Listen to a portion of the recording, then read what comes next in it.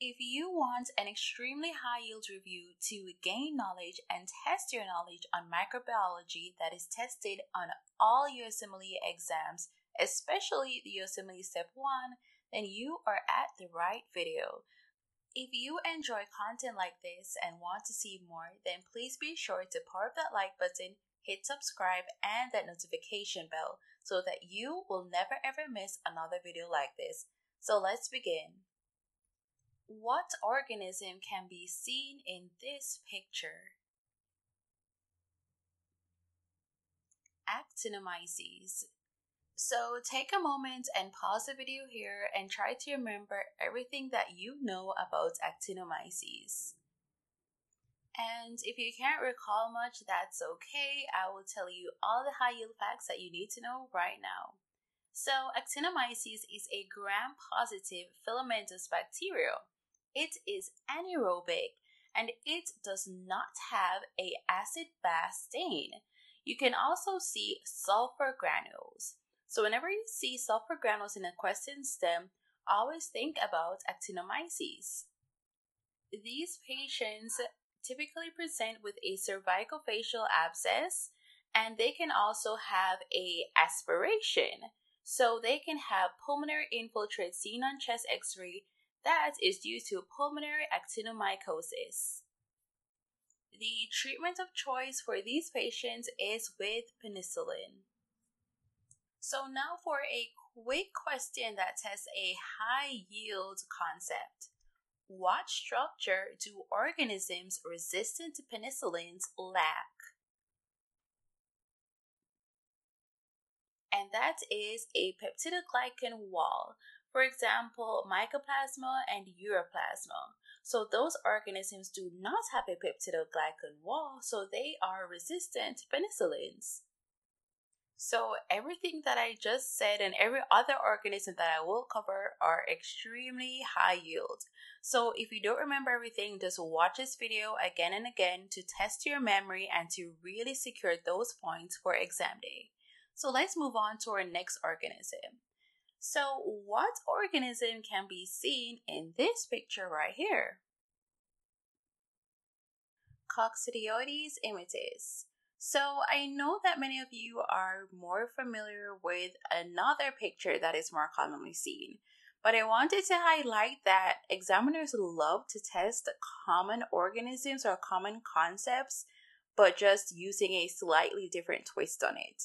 So just memorize that this picture is showing you Coccidioides immitis. But here is an image that you are probably a bit more familiar with this organism. So these are the two pictures that you could see on exam day. And do you remember how this organism is transmitted and what part of the US is it most commonly seen? What other features or characteristics do you remember about coccidioides? Well, let's get into that right now. So for coccidioides, you can see thick-walled spherules containing endospores. It is most commonly seen in southwestern parts of the United States such as Arizona and California. It's commonly transmitted through spore inhalation. Now let's move on to the next organism. What organism can you see right here? So this is an easy one. This is Giardia. Specifically, this is showing you the oocytes of Giardia. So it's very high yield for you to know what the oocytes and the trophozoites look like for Giardia. So this picture right here is showing you what the trophozoite for Giardia looks like. And of course, this one is more commonly known, more commonly seen, but again, it's a commonly tested organism, so just know all different ways that it can be seen for microbiology. So, what do you remember about Giardia? What are its characteristics? How does it present? What are some symptoms that patients can present with if they're infected with this organism? Well, let's get into it. So, Giardia is typically classified as being pear-shaped flagellated trophozoites or ellipsoidal cysts with smooth walls and more than 2 nuclei. You can get Giardia by consuming contaminated water, and patients typically present with diarrhea. So if a patient is a camper or a hiker and they present with diarrhea, then think about a Giardia infection. And how can this be treated? With metronidazole. So there are two classic presentations of Giardia infections. The first one being a patient that presents with a history of an anaphylactic reaction during blood transfusion, and they also have diarrhea. You can think of a Giardia infection. And of course, like I said before, if there is a hiker or a camper with diarrhea, then consider Giardia. Now let's do another extremely high yield review question. What is the diagnosis in a 2-year-old that presents with recurrent URIs and giardial infections that started when he was just 7 months old?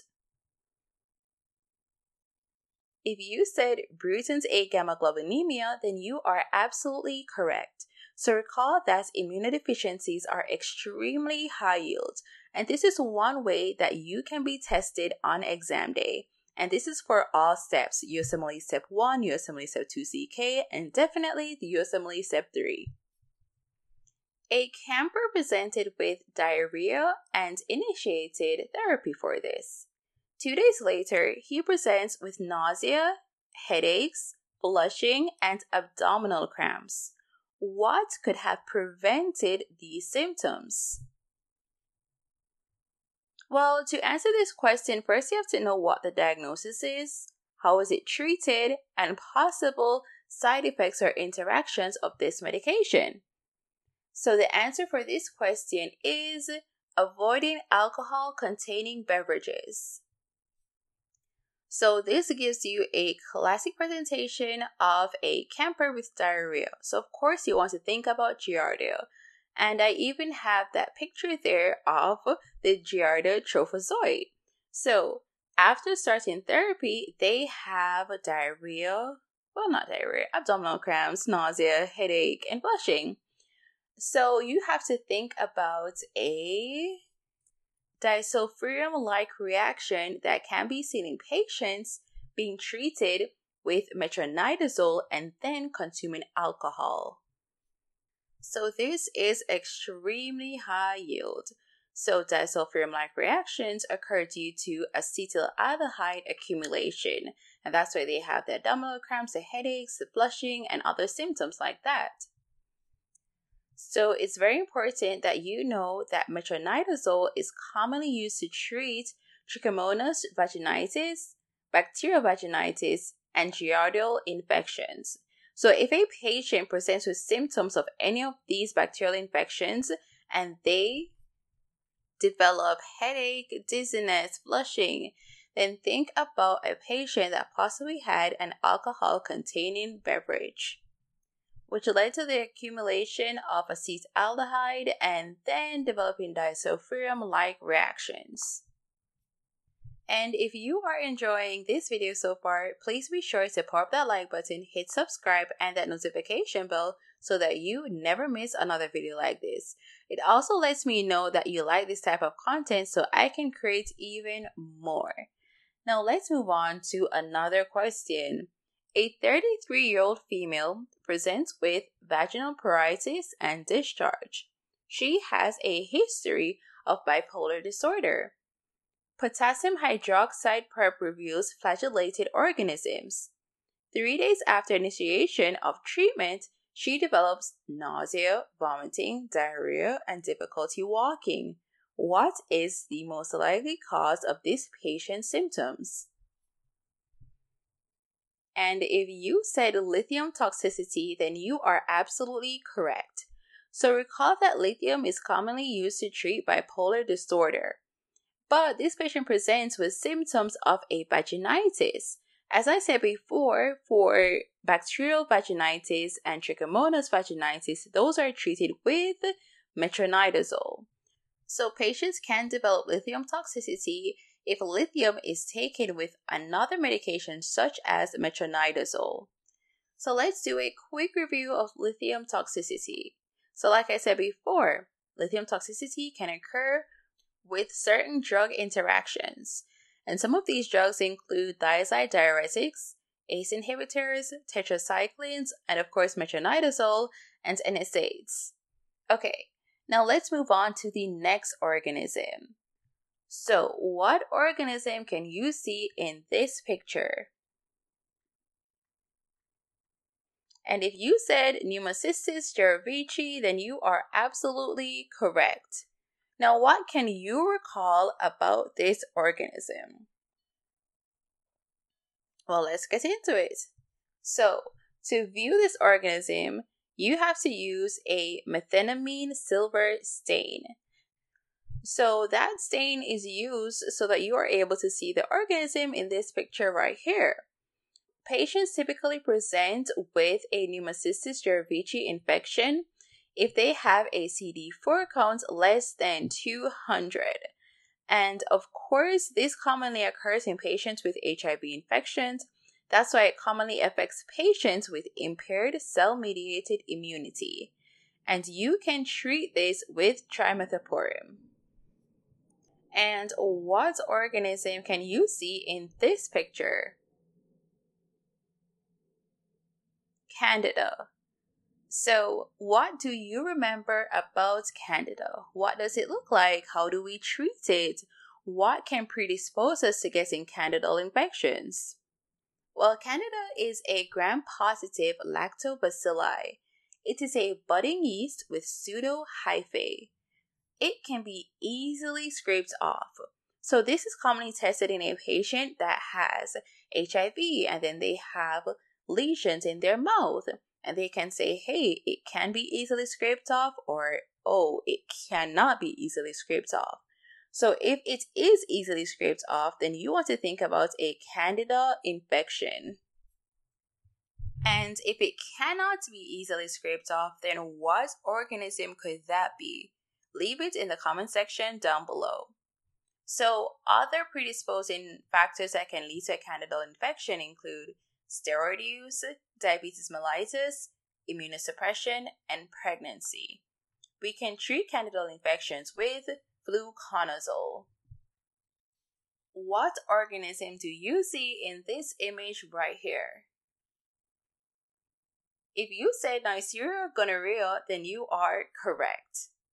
So, this organism is an intracellular gram-negative diplococcus. It has antigenic variation, which is why they don't have a vaccine for this. It is commonly treated with ceftriaxone. Now let's do another high-yield review question.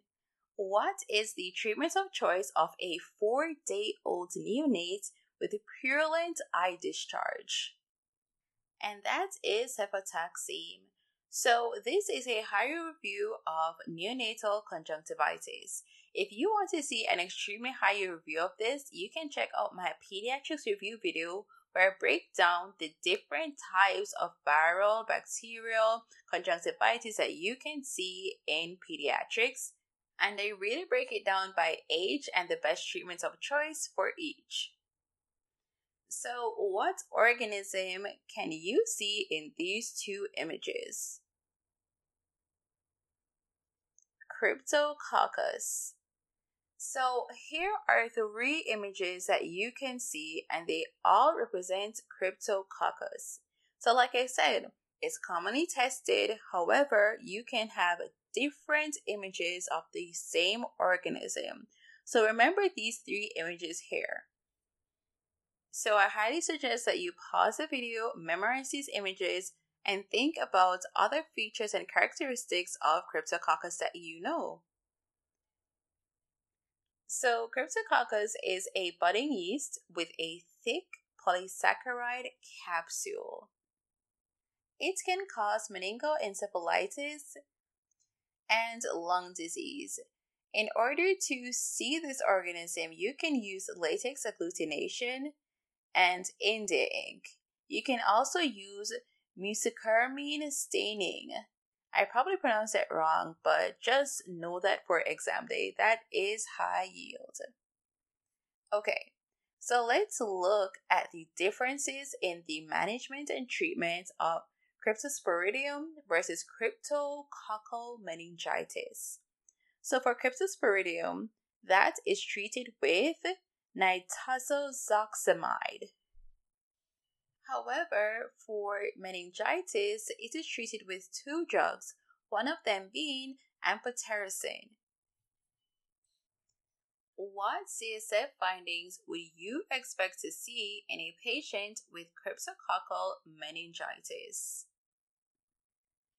Well, that patient, of course, would have a high opening pressure, high protein, high lymphocyte count, and low glucose.